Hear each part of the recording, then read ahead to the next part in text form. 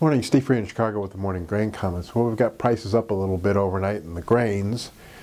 Beans up a couple of cents, corn up a couple of cents, and Chicago wheat up about 4 cents.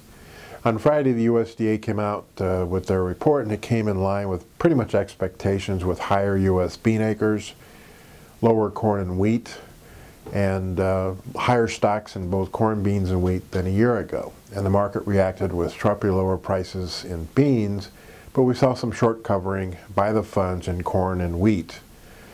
We did find out that on Friday, the funds had increased their short position in corn to over 150,000 contracts, and in wheat, almost 140,000 contracts. Seems like that's a little overdone going into the 2017 crop growing season, especially with forecasts that Europe and the former Soviet Union could be a little bit drier this year than normal.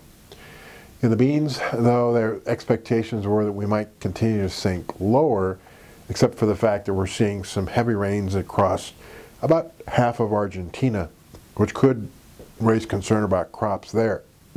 As far as Brazil is concerned, drier weather across the southern third of Brazil should allow harvest to continue there, and we still see concerns about China's lower crush margins, reducing some of the buying by the Chinese. After the dust settled, you saw people talk about the 17 and 18 U.S. soybean carryout, maybe as high as 530 million bushels versus 435 this year. This includes an export number of 2,100 versus 2,025 this year, and there's some people who think that might be a little high given the large South American crop. The average corn carryout for 17 and 18 is 2,360. That's even with the lower acres. This includes a big drop in exports to 1825 from this year's 2225. And in wheat, a carryout of 935 versus 1129 this year. This includes exports hanging around 980 versus 1025. So even the lower wheat acres is not enough to dramatically lower wheat stocks. So now it's April, will be the time of year when we start planting spring crops. We've got a 6 to 10 days calling for normal rains across most of the Midwest and normal to above temps.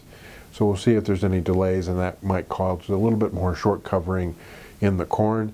And we'll just kind of see how things kind of play out as we go along as far as demand is concerned. As always, these are my thoughts and not those of ADM or ADM Investor Services. Have a safe and profitable trading day.